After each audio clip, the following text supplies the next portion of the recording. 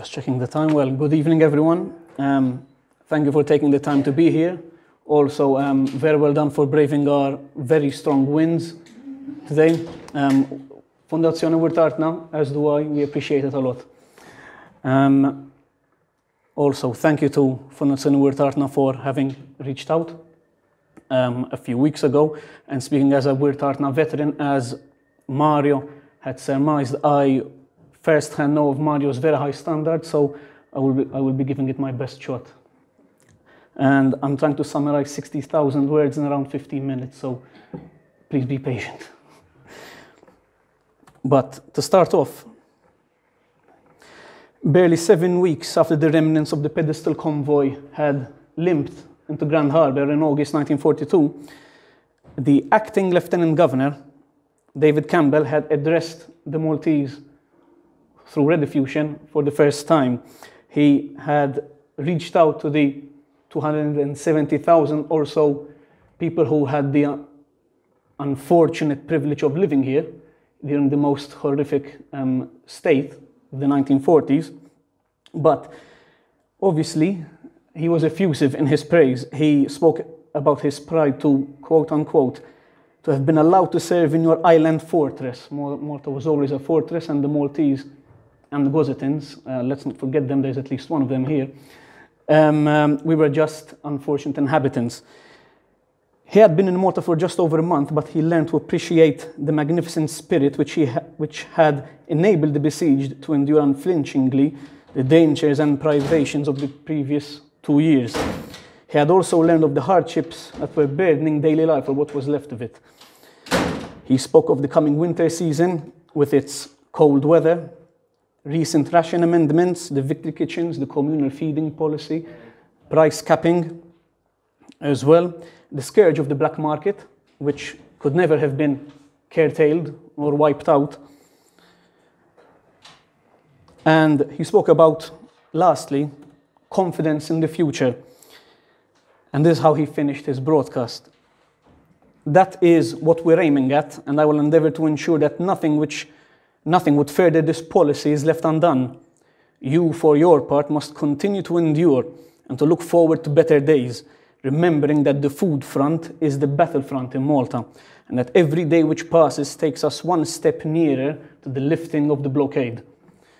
Now, in doing so, Campbell tried to strike a balance between, well, a morale boost, but also not getting these people's hopes up.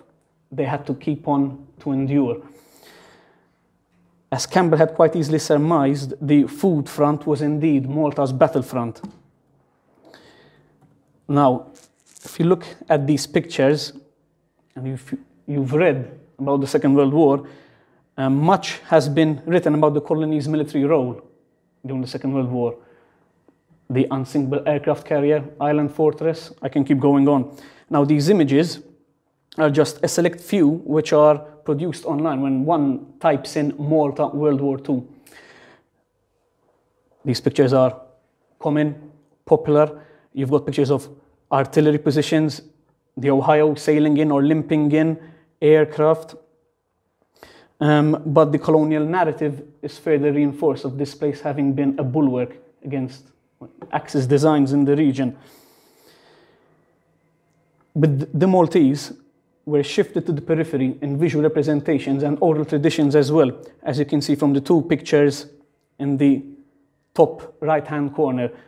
I'm pretty sure you've seen or you have come across these pictures, people, mostly women and children, girls, lining up to get their rations from the victory kitchens, and people trying to seek shelter in underground railway tunnels or in big shelters.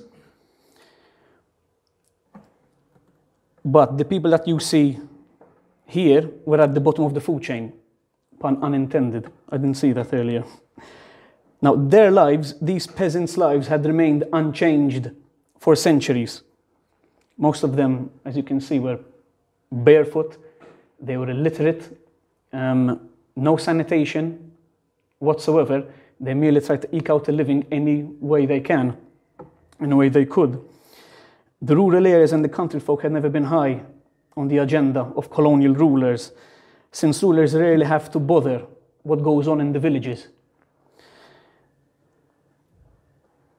Peasants were people who stood outside history. Now, history in this case isn't the past, it's how we interact with the past. It's the process of change, how we get from point A to point B. And for Honoré de Balzac, these people were noble savages. However, they could be tamed. And that was one of the approaches which the colonial government took during the Second World War. These people occupied a little world. This world consisted of their family, their village, their community, their work, and their belief system. That's it. They were insular, isolated. But this little world was wedged wide open in June 1940, when thousands of refugees from the inner harbor area flooded the countryside, seeking accommodation and basically protection and help. And these people were strangers in their own country. In addition to this, the colony had never been self-sustainable. Malta had never been self-sustainable, even going back to the late medieval period. So that's a number of centuries. Now, for 270,000 people to be fed, this was the problem of problems. State intervention in wartime prioritized survival as its fundamental policy. The authorities dictated what farmers had to plant and harvest, over how large an area. They were told what to listen to, who to listen to, how to act and how to react. And these communities, as Mari said, were not idle victims of wartime policies. They resisted in any way they can. They dragged their feet, protested, sent letters. We'll be seeing one of them, which I discovered last year in the presentation. And they inhibited government's work and expectations as well. Now, lobby groups were roped into the war effort, while the church also had a bit of a part to play as an agent of colonialism. And these points will be discussed in the following presentation. But firstly, I think a short summary on this sector will be merited. Now, agriculture was the traditional economic base on which most rural dwellers depended for centuries. And a few names and a few words linked to the areas and villages in both Malta and Gozo attest to this fact. Fiddin, which is an area to the west of Rabat, is an allusion to silvery, fidda. This area was used for cotton plantation. Folia, the land of beans. Asri, Imrihel, a grazing ground. Today, it's anything but. And, well, Zabuch, olives. Now, over the following centuries, at the start of the British occupation in 1800, the importance of cotton decreased little by little. Malta was changed into a trade emporium. Egyptian cotton was imported, which sounded the death knell of local cotton. This was substituted for potato and tobacco, and as a result, even today, potato is the only cash crop we've got. Now, by the mid-1860s, agriculture became of marginal importance, and over the previous decades, so those 60 years, Malta's strategic position in the Mediterranean was further reaffirmed. In the 1810s, during the occupation of Sicily, Malta was a looter's paradise during Napoleon's continental system. The 1820s, at the Greek Civil War, 1850s, the Crimean War. So Malta was used as a springboard from which power could be projected around the Mediterranean. So an emphasis on the cultivation and storage of wheat started taking hold. The fortress had to be kept fed. This opening of the Suez Canal in the late 1860s further aggravated this problem. The economy shifted from that of a trade center to a transshipment bunkering station. Industry sprang up around the harbor, so that's Valletta and the three cities, and the population followed suit. As you can see, this is a map dated to 1901 showing the cities, the suburbs, and the countryside. The orange part, so that's Valletta and the three cities, that held 60,000 people. Valletta today holds less than 2,000. You've got the suburban area, as you can see, Hamrun, Paula, Tarshin, and you've got the rural area, throughout which 36,000 people lived. Now, over this century, two nations were forged. You had the people who looked to the sea for connection, so the people who lived in the inner harbour area and the suburban area, who worked at the dockyard or close to the dockyard or had a job linked to harbour facilities of some sort. Then you had peasants or people who lived in the rural areas. They had fleeting links to market towns. They did go to the suburbs, maybe even the city, to sell their wares, but they went back home in a few hours. Most of them had never actually set foot in Valletta. Most Gothitans never ever actually crossed over to Malta. So as I said, you had one nation which looked outside for connectivity, and one side which was insular, and that was the peasant community. Now, World War I had altered the island's foodstuffs economy. Because of restrictions, price capping, the Food Control Board, so on and so forth. These were boards which were reconstituted in the 30s during the Abyssinian crisis and the Second World War. Farmers were killing their stock without endeavoring to renew it. So the livestock industry was nearly killed off. This did not pay. The cost of manure, labor, and rents went up. Most notably of all, farmers were overcharged for the seed potatoes they had bought. Now, indirectly, because Malta's cash crop by the early 1900s became the, potatoes, Malta's destiny, or Malta's agrarian destiny, was further intertwined with that of the mother country, because 95% of seed potatoes came from Ireland, the other 5% came from England. So if there were any problems in the mother country, we would surely have felt them over here, as these people did when the blockade was imposed in the early 40s. Now, I mentioned that farmers were overcharged for seed potatoes. An individual from Hamrun by the name of LP Cristiano, I still haven't uncovered a picture of this individual. On the 17th of May 1919, this person, Cristiano, had requested permission from the government to hold a meeting on the glacis at Blat al-Bajda, so as to inform farmers that they had been indeed overcharged and they were cheated by importers. He was informed that he had sent his application too close to the date. He wanted to hold his meeting on the 25th of May. They said, well, no, it's too late. Secondly, you're semi-illiterate and we won't give you a permit. However, in the minutes of this file, officials wrote that granting permission for a crowd of farmers, quote, unquote, to converge at a time of political discontent caused by high cost of living was most unwise, close quote. Now, this was the 17th of May 1919. 3 weeks later to the date, the bread riots broke out on the 7th of June. Now, most people look upon politics as a dirty word, especially in this country. People mistake politics for partisan politics, tribalism. Politics is about negotiation, it's about dialogue. I may not agree with you, I may not agree with what you have to say, but we can get from point A to point B.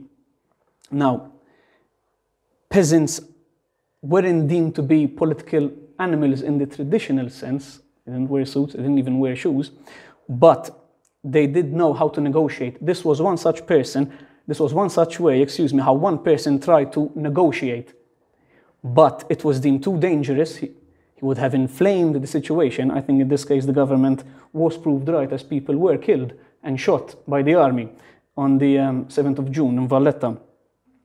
But farmers used weapons of what are called weapons of the weak. They drag their feet, they protest, they go out on strike, they feign ignorance to get their point across. And this is how farmers and peasants try to get their politics across. I mean, we saw this a couple of months ago when hundreds of farmers converged onto Ali and Valletta, which is part of a much larger agrarian movement all around the world. But we'll get to this later on. Now, the Department of Agriculture was set up in 1919. That's more than a century into colonial rule. Before this date, agriculture was, let's say, controlled by an office of agriculture within the Department of Public Works. But the first superintendent / director of agriculture was that person at the top right-hand corner, Dr. later Professor John Borch. Responsibility for this sector fell to the Maltese administration in 1921, when the self-government constitution was granted, which showed that this sector, agriculture, was never high on the colonial agenda. If this was that important, it would have been still kept by the imperial government. But this was back under colonial guidance by the mid-30s, when the constitution was further revoked. Unfortunately, the department and the people over here suffered from lack of technical knowledge and investment, and you also had a perpetual emigration of farmers and laborers. Now, over here you had two kinds of immigration. This was tied to work, tied to livelihood, but people either emigrated to, well, plow land somewhere else, as most people did in Australia and North Africa. Then you had military immigration. You had people, men obviously, joining foreign forces to be mercenaries. But this steady stream of migrants started in the 1820s, 1830s. It intensified by the late 19th century, and it got even more drastic during the interwar period. There were no jobs, no opportunities. Land was being parceled into smaller allotments, which weren't enough to actually keep a family going. A farmer needed 42 molly of land with which to feed 6 people. By the interwar period, the average area which every full-time farmer had was 10 tumoli. So poverty was rampant. The boy, which you can see on the right, he was called Carmel Vella. He was 16 years old, from Limbordine, a hamlet just north of Imjar. And at age 16, he was sent to Australia. Reason? For work. So even at age 16, these people still tried to seek pastures new around the world. This wasn't that uncommon. You had even boys who were younger, even 15, who went to North Africa and Canada and Detroit to work, to try their luck. Agricultural expansion was hindered by geography, lack of space, and as I said earlier on, parceling of land. Because of the international situation, the Great Depression, Italy flexing its muscles, prices fluctuated, there were high rents, there were not enough laborers, a lot of them emigrated, so labor did cost a lot, and farmers were indebted to auctioneers, Maltese, Pitkala. One big problem in the interwar period, starting in the mid-20s, you had the military take-up of land for defense purposes. You can see from that map over there. The green patch of land was an area reserved for military purposes and military maneuvers. The yellow patch, which is further inland, was a military clearance area, which meant that the military could go in and do as it seemed fit. So it was dictatorial. But the most land-hungry arm of the military in colonial Malta was the RAF. Billets had to be built, land had to be torn up, and rubble walls had to be demolished as well. And it was estimated by one of the wartime RAF commanders, Hugh Pugh Lloyd, that during the construction of Hull Far airfield, around 75 miles of rubble walls were torn down. That was prime agricultural land which was lost forever. The exportation of potato crop was paused due to unsteady relations in Northern Europe in the mid to the late 30s. These markets were lost after hostilities started in the West in early 1940. Now, in October 1939, Malcolm MacDonald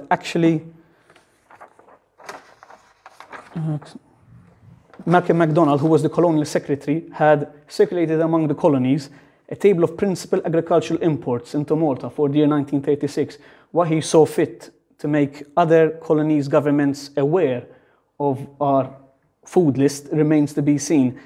But this list presented the kind of food and products they needed by the islands in peacetime, and it makes for interesting reading. Quote, more than 1,228,000 worth of articles had to be annually shipped to keep the colony afloat. Tobacco, lard, cheese, preserved milk, and different kinds of meat were imported from the USA, Argentina, New Zealand, Norway, Lithuania, and Poland. So all around the world. Parcels were shipped in from Turkey and China, and MacDonald finished his dispatch with the following. The dependence of Malta on imported foodstuffs is very considerable, and it is unlikely that it can be lessened, as practically all arable land is cultivated. The above imports do not include the requirements of the naval and military establishment. There is little or no possibility of increasing production appreciably, and the provisioning of the dependency must remain primarily a defense problem. So what MacDonald was saying is that we were on our last legs. Now, in 1940, when the war started for the Maltese, that was in June 1940, the government had taken a laissez-faire approach to the local agricultural sector. Liberal farming was the order of the day.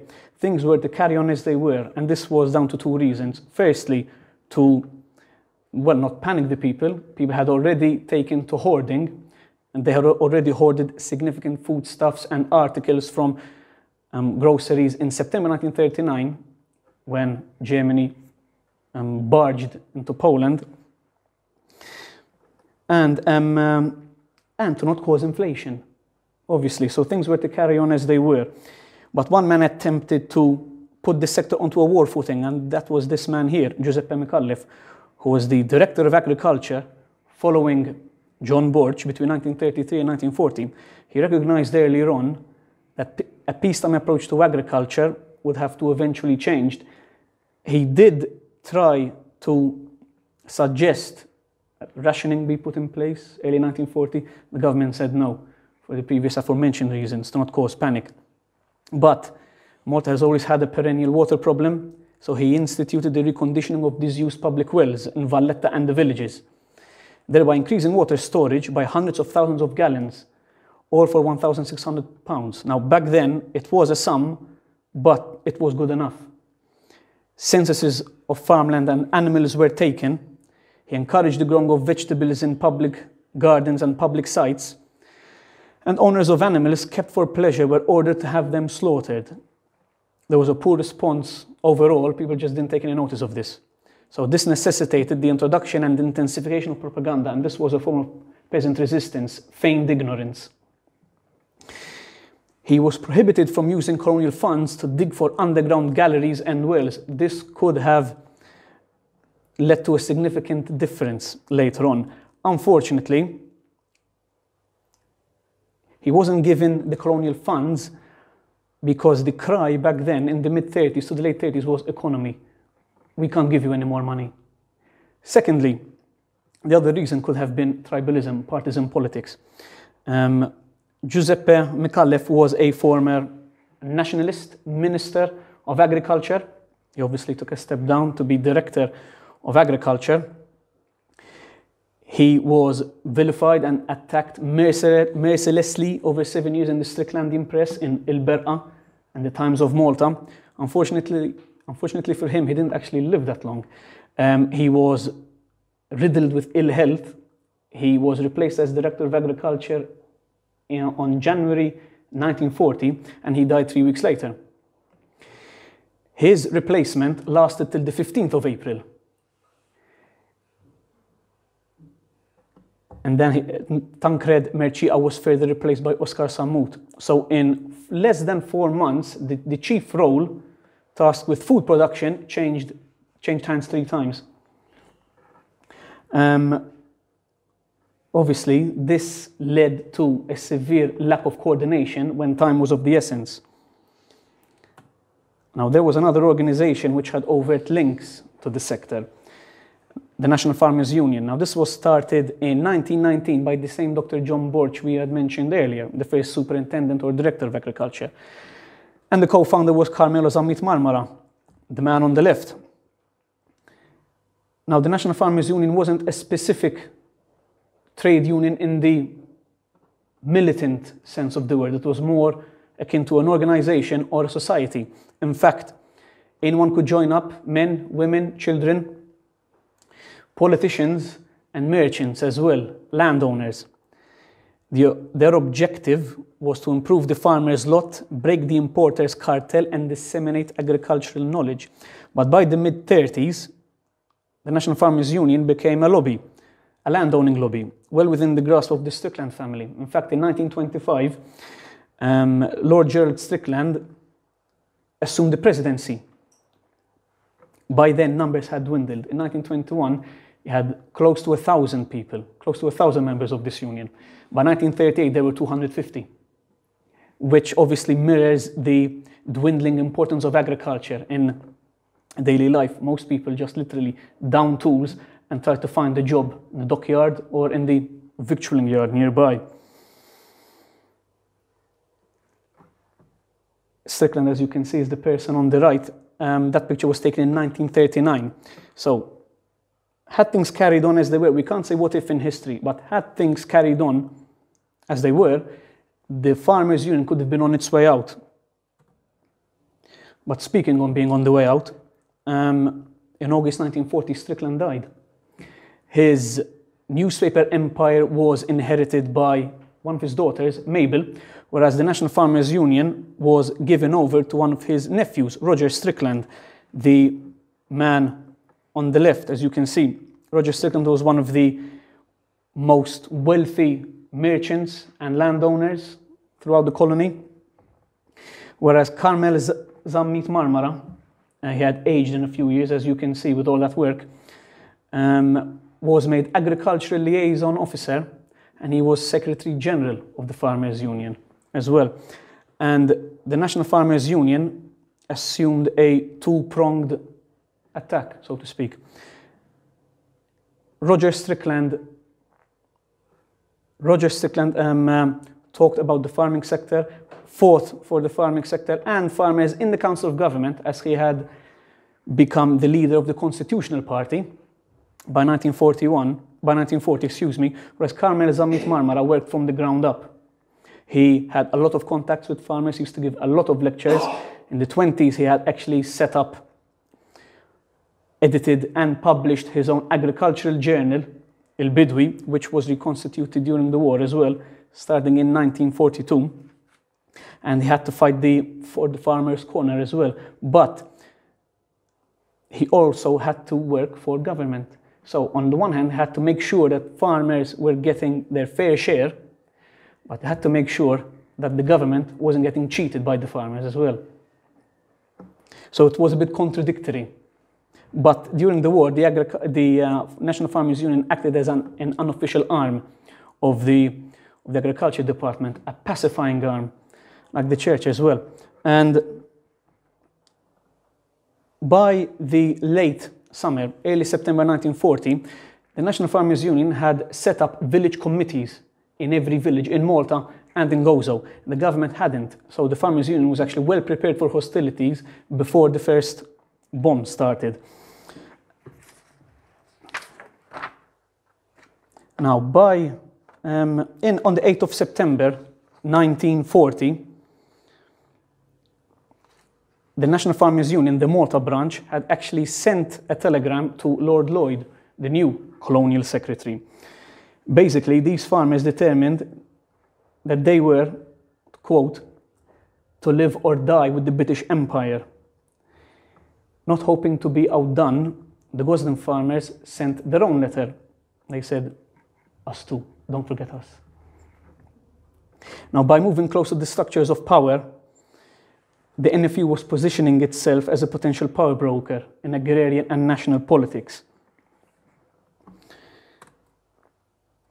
One way which farmers were, let's say, brought in from their insularity, brought in from the cold, was through broadcast talks.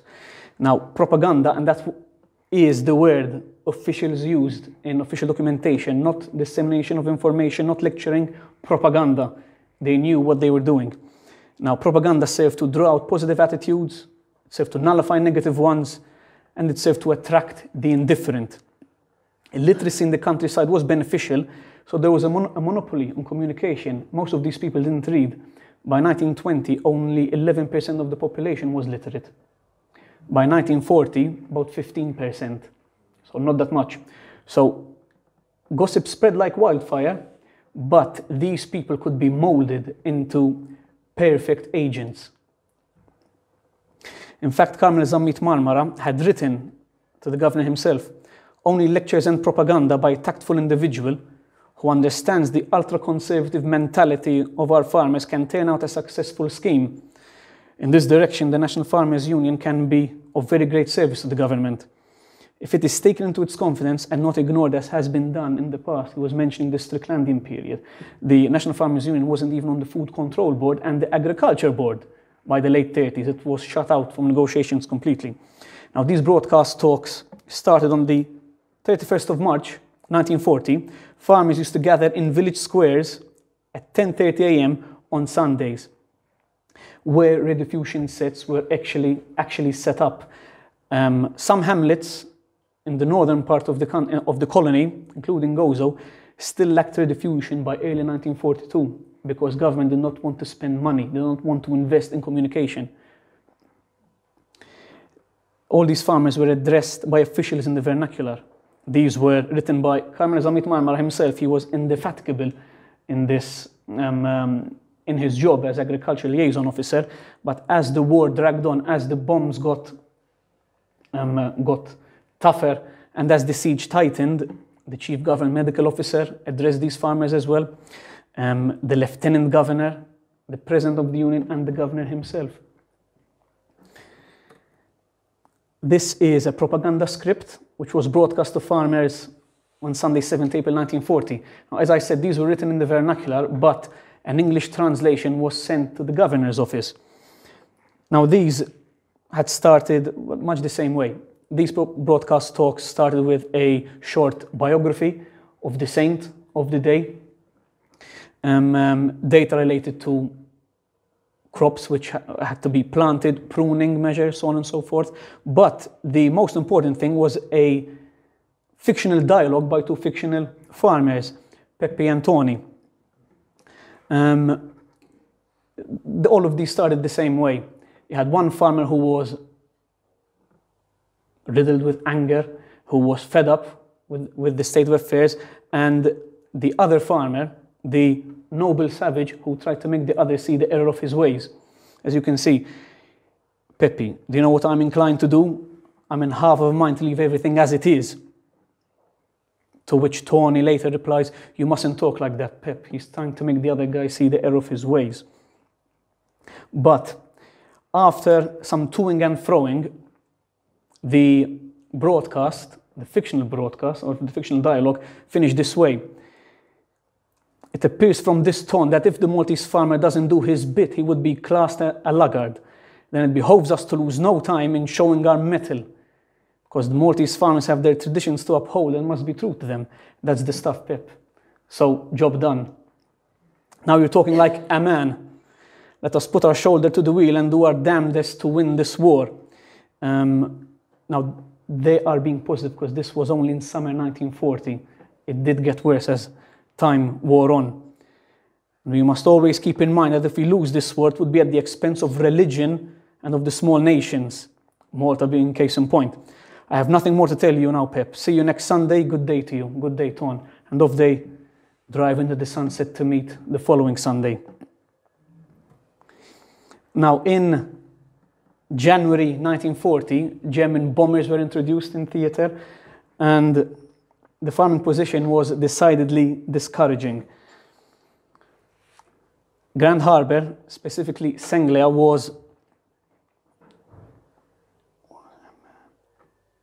had to endure a savage assault which had never been experienced before the previous 6 months. So shipping now became more difficult, and this actually posed more of a problem.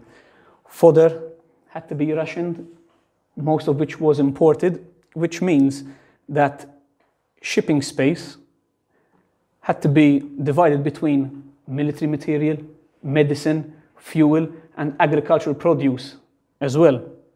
But in that same month, 2,600 tons of seed potatoes, luckily, were unloaded in Grand Harbour. To save on wheat, the surplus from this potato shipment was incorporated in bread. It was officially called wheatato. Excuse me. It was hated by bakers, and it was reviled by the people over here. In fact, a few people who I managed to talk to, because I work at the archives, a few years ago, still recall the horrid stench and the unpalatable taste of this bread. In Maltese, they still called it il-ħobs l-iswed, so black bread. But on the positive side, 1,000 tons of wheat were saved. In March and in April, conscription and rationing was introduced, and this led to a labor problem as well. Most farmers' children were drafted, and in fact the National Farmers Union spent an entire year fighting on behalf of farmers to get their sons released. In May 1941, Crete had fallen, which changed the equilibrium in the Mediterranean. In June 1941, the Director of Agriculture was changed once again. Robert Biasini was a former clerk and statistician who was catapulted into the top job. Livestock was kept alive for milk production and as an emergency food reserve, and Air Vice Marshal Hugh Lloyd, who was one of the RAF commanders, as I said earlier on, in June 1941 was taken for a ride in Malta, in Rabat and the Mdina area. He motioned to his driver, telling him that he was actually very happy to see that the horses were well looked after, being washed every day, as they were our reserve meat ration.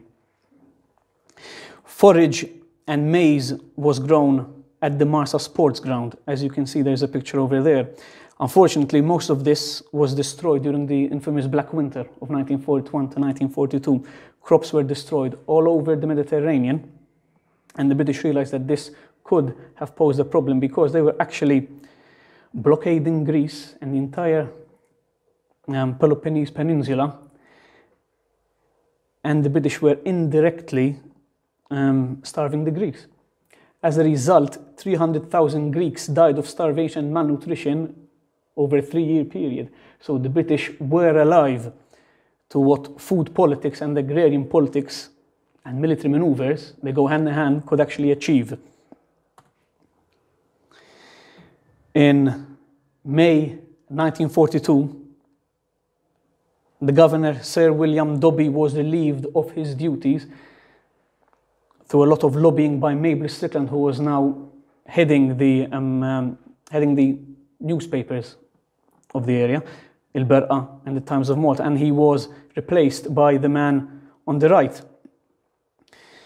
General Sir Lord Gort, former governor of Gibraltar. Now, Gort had won a VC in World War I.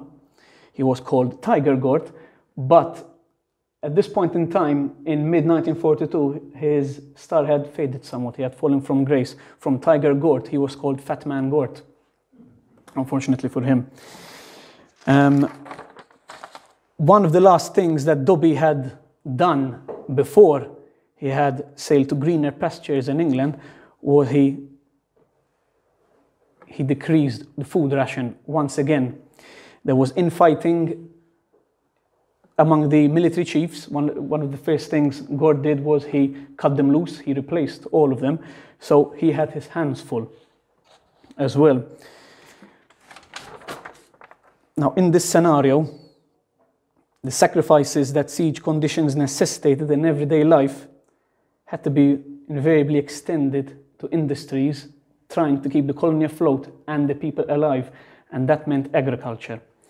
The state had to intervene. Farmers were told what to plant and how to plant. They couldn't plant any legumes, they couldn't plant any fodder, it had to be imported. As a result, most animals had to be slaughtered, killed off. And this was the idea of the person on the right, Prof. Jack Drummond, who was the chief scientific advisor to the Ministry of Food. Also, the person on the left, Henry Hurst, was made Director of Agriculture in June 1942. So another change in the top job as well. There was a merry-go-round of promotions, as you can see. But both of these men agreed that Rations had to be reduced. Men were on 1,000 calories a day. Even men working unloading ships on the waterfront were supposed to have 2,500 a day. But both of these men agreed that goats and any four-legged animals had to be slaughtered. So if you were a chicken, well done, you survived. But this wasn't taken all too lightly by the peasants, which we will see later on. But Jack Drummond, in his report, the Drummond-Wall report, because he came over with another Ministry of Food official, Mr. E. Wall, talked about the black market. He attested the fact that it could not be eradicated. To eradicate the black market, you had to basically eradicate communication. And the black market consisted of just buying something which the government could not tax and which the government had no control over. So it was close to impossible. Talked about the victory kitchens, which had been introduced a few months earlier, which further aggravated the problem because the government bought food directly for the victory kitchens, so it didn't leave any food for people to buy on the side, on their own, and that's what actually accelerated the black market and looting and pilfering. So the government in June 1942 had introduced the cereal collection scheme. This was a nationwide harvest of cereals, so grain and wheat.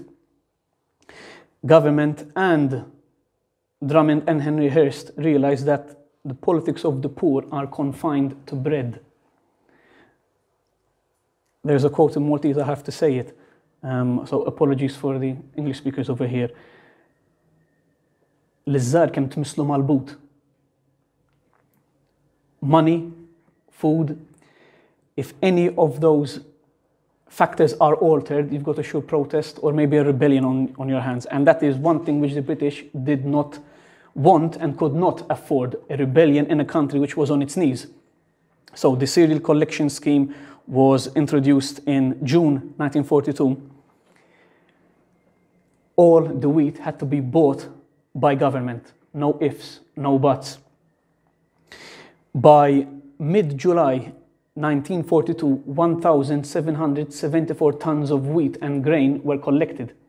This was over a 6 to 7 week period. It wasn't enough.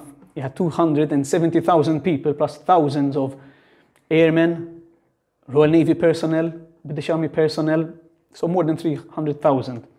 Close to a third of 1 million people had to be fed and watered and protected. So the government actually looked to the periphery of the periphery, and that was Gozo. Gozo still held on to its, let's say, agrarian character. There was no industry on Gozo, but the peasants over there were actually much more insular than the ones in Malta were. Not only were they peasants, but they were cut off from the mainland, separated by a stretch of water. So, in early July 1942, the National Farmers Union unleashed a strenuous propaganda campaign throughout Gozo. As you can see, Roger Strickland took to the stage. There were meetings on a near daily basis throughout all the villages. The head of the Gozo branch of the Farmers Union, Mr. Tony Scott, the one on the left, obviously planned these meetings. Thousands of farmers were addressed, and basically what the National Farmers Union was saying was, give us your wheat. Don't worry, you'll have enough on the side to actually bake your own bread, because farmers baked their own bread. But we need you to help us, because this place will eventually fall if you don't actually play the game. George Pisani can be seen behind his desk. He was the Assistant Information Officer in Gozo at that period. There's a statue of him at the Gozo bus terminus in Rabat. And from his role in the cereal collection scheme, in a case of art imitating life, George Pisani actually published a radio play called Il-Ġabra tal-Qamh, the wheat harvest.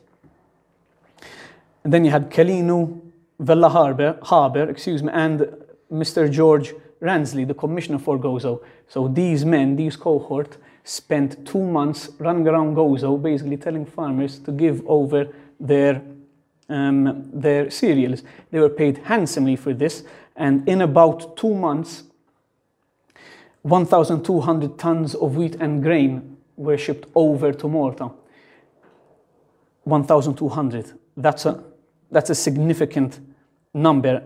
As a result, the target date was pushed back by a month, which gave the government ample breathing time for the remnants of Operation Pedestal to come in, which brought in badly needed fuel.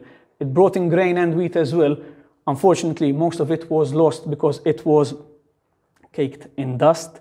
It sunk to the bottom of the Grand Harbour. You had a lot of longshoremen and people and men working the waterfront who actually jumped in and scooped it out of the oil and fuel infested water. Unfortunately, though, in the case of bad management, the unsoiled wheat and grain was left by the harbour side for 2 days, and nutrients just were spoiled. So most of that shipment was actually lost through maladministration. But one such person who inevitably crops up during this period of the war, the siege, is the former Bishop of Gozo, Michael Gonzi. Now, Michael Gonzi, the story goes that Gonzi was called to a meeting by the governor in early July, so that was Lord Gort, and as he walked into the room, he was welcomed by two officers from the Ministry of Food. We don't know who these two officials were, but my hunch is that these could have been Prof. Drummond and Mr. Wall. Till today, these officials have not been unmasked or named in any militancia or any official file. But basically, Gort said, even though you're Maltese, you're the Bishop of Gozo, people surely look up to you. Can you help us out, please? Okay, I just need maybe 2 jerrycans of fuel and I'll be on my way. Now, in 2 interviews which Bishop Gonzi had given to 2 historians, one of whom was a professor of history at the local university, he said that he was driven around every village, every hamlet, and castigated farmers for holding on their wheat and grain, so hoarding. Now, hoarding and the black market were already classed as grave sins by the then Archbishop, Maura Caruana. But in these 2 interviews in the 70s, Bishop Gonzi had said that, yes, I did try my damnedest, I worked hard. In fact, I shipped over 2 truckloads of wheat to Malta. And no one seems to be asking the question, and this is the elephant in the room, were 2 truckloads of wheat enough? By late August 1942, late August, early September 1942, 8,000 tons of wheat were actually harvested from Gozo and sent over to Grand Harbour. The government said this still wasn't enough. So if I hazard a guess, I would say that no, 2 trucks weren't enough, but apparently a myth was forged. Gonzi slid ever closer to the structures of power. He was later on promoted to the topmost job in the land, Archbishop, and he was made Sir Michael Gonzi in 1944 due to his role in the Allied war effort. Most people say that Archbishop Sir Michael Gonzi saved the colony. He was always pro-British, regardless of what people say. In the 20s, he actually substituted English for Italian as the official language in the Curia and the seminary in Gozo. But he is one of the overbearing figures in this saga. In my opinion, and I can say this on tape, this myth was further burnished by him and by the colonial government. In 1943, when King George VI, in the summer of 1943, when King George VI felt it was safe enough to actually sail to Malta, Bishop Gonzi was personally introduced to the king by Lord Gort, much to Mabel Strickland and the Strickland's family anger, because he had a bone to pick with Gerald Strickland. But inevitably, Bishop Gonzi came out on top. He got a promotion and he got a knighthood at the end. During this period, the black market was all pervading. Now, this was in June 1942. This letter was sent from Halasha. There are scores of these letters at the National Archives, and these feelings are still prevalent in oral tradition to this day, even 80 years down the line. So this shows that hunger was rapacious. But a group of people actually sent this secret letter to the assistant to the lieutenant governor, which was forwarded to the lieutenant governor as well. These people identified and outlined other people who were black marketeers and looters. So we've got names, we've got nicknames, we've got addresses as well, number 9, St. Philip's Square, Asha, and we've got ages as well. Witnesses were provided as well. So these people did snitch. And a prominent witness was underlined. You can see it over at number 10, just at the bottom, Carmena Spiteri. So these were people who put their reputations and their lives on the line. And I say lives on the line, even though these people did give their names and they signed off as the anti-black market band.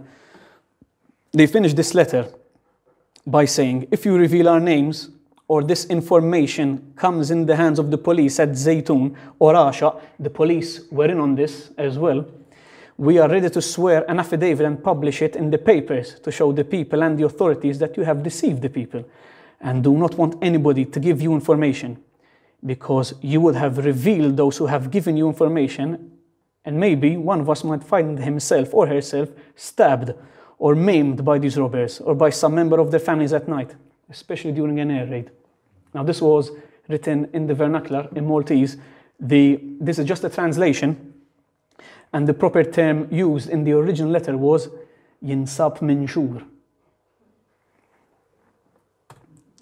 Now, this person here at the upper left-hand corner is Vincent Caruana. He was born in 1922. Up until last year, he was still alive. He was a refugee from Senglia, moved over to Sijiwi twice, where he met my grandparents' family. That's how I know him. He was interviewed for the National Archives for the Memoria Project. He was conscripted as an artilleryman, and he, in this clip, which was recorded around 7 years ago, in May 2017, he recounts how soldiers, any kind of military personnel, so airmen, artillerymen, especially those stationed in the fields, used to pilfer from the surrounding fields. Madonna għazben laks, għaxu bat għazben laksiva, meta ma kienx bat naqas il-raxxu naqas kollox. Konna b'eżempju, konna għal-patata, konna nibtemu, konna il-ħaber sakkaħnaw, konna nibnaw, konna nitqasfu għek, konna għalaw l-patata kolla, unħallu l-xitlen. Il-patata minn taħt, kuna ta' wasset biex jissir il-patata, u konna nimlaw il-boros, bħala biex jintlikol. Għattifer. Darba minna sħabi daħlu, jien ma tħonx maħħom, kien hemm razzett, u kien hemm mara xieħa, sar u l-attiġieġ. Il-tiġieġ, u kien hemm daw kien ħafna tal-kampanja li kien li biħej soldati, da kien ħalpar. U sar u l-attiġieġ, tiġieġiet, għandik, u ġibu għomaw. U sajjarnijom, insomma.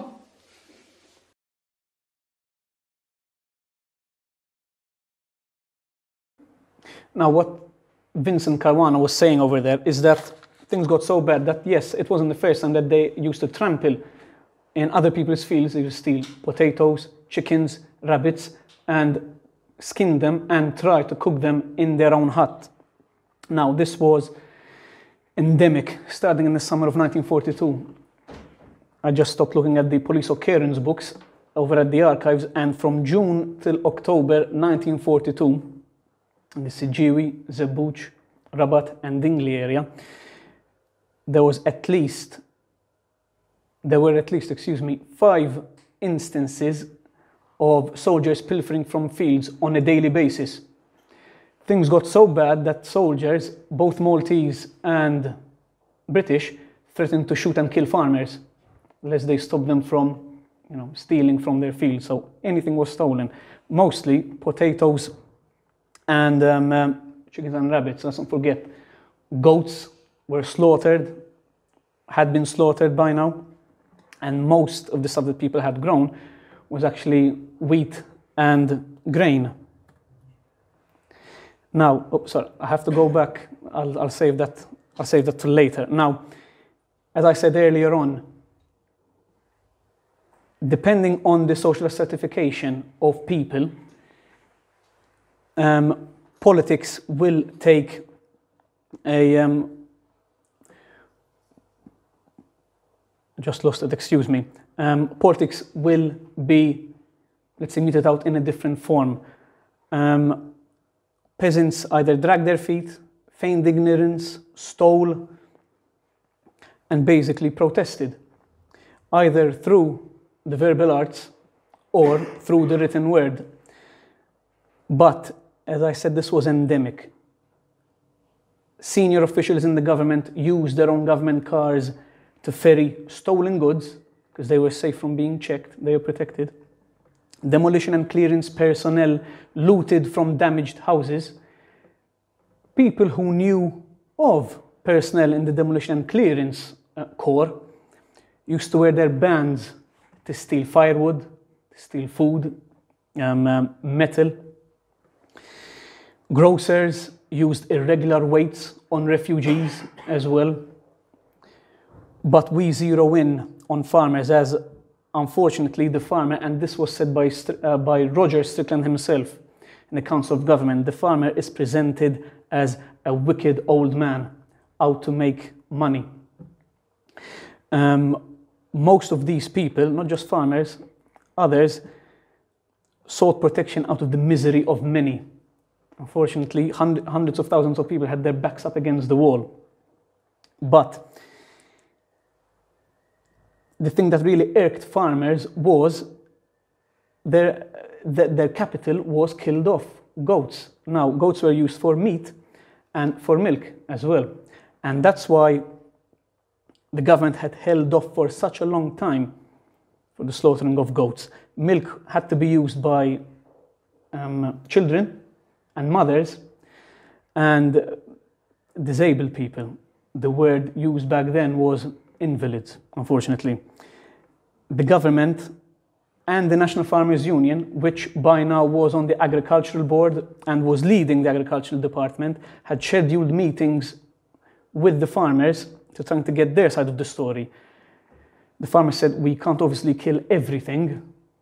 We need to get milk. And that's why powdered milk had to be shipped in through the June 1942 convoy, Operation Vigorous, which was unfortunately blown out of the water. Farmers were told that at first 60% of nationwide herds were going to be killed. They were lied to because 90% were killed, which led to them sending this letter to the governor himself. So that's Lord Gort. I have to say it's an anti-Semitic letter. The policy of slaughtering goats started by the government does not meet with the approval of the public, much less with the views of goat herds. Now, by the mid-1930s, around 4,000 goats used to be herded into Valletta every day, so 5,000.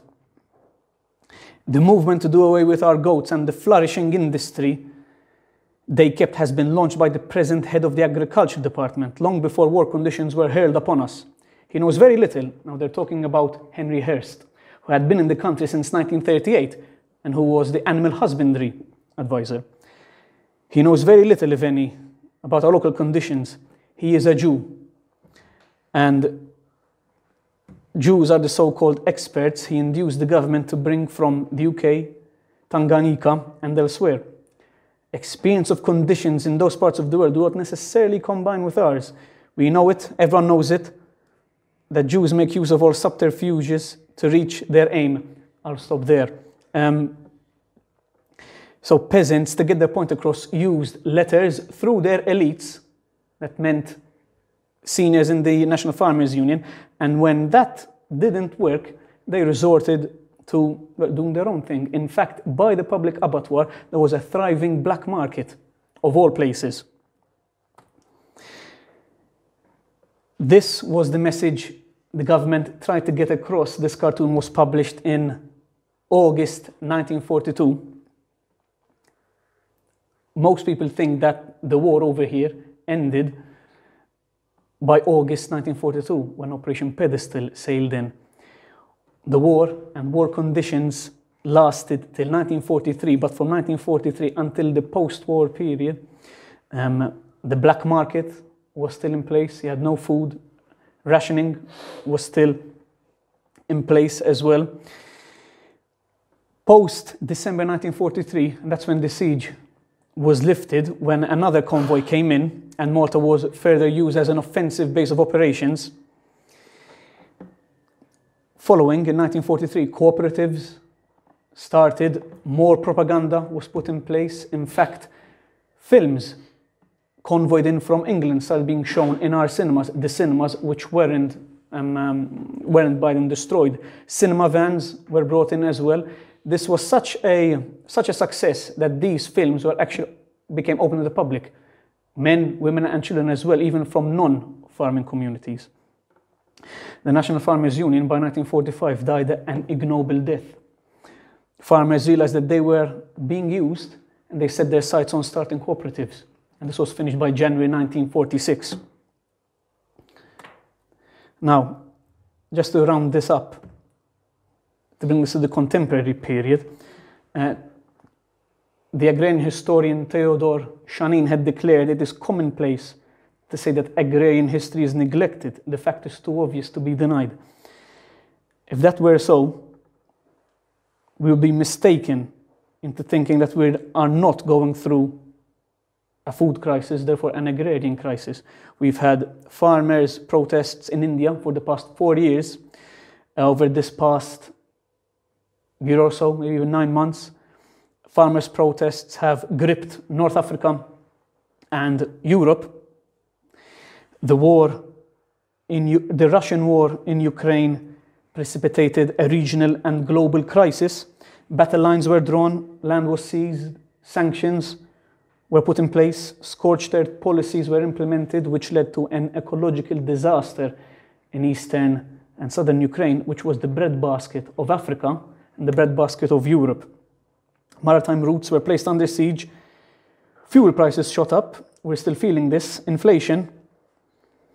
And this has become an existential crisis. Added to this, we have had violent farmers' protests as well in the European Union. The October 7th attacks in southern Israel turned that area of the Near East into a military zone, which outlawed agricultural activity in the name of security. Also, the ensuing siege of Gaza has in turn changed that enclave into a wasteland. 80% of agricultural area has been deemed destroyed. It is poisoned. As a result of the forgotten civil war in Sudan as well, which has just turned 12 months old, a full year, 11 million people could tip into starvation in the next 6 months. Added to this, the food security of Central and East Africa and that of countries surrounding the Persian Gulf, which depend on Sudan, could be heading to a problem. Now, it would be foolish of us to not learn the lessons of history, because history never repeats itself, but it does often rhyme. And that's it. Thank you very much.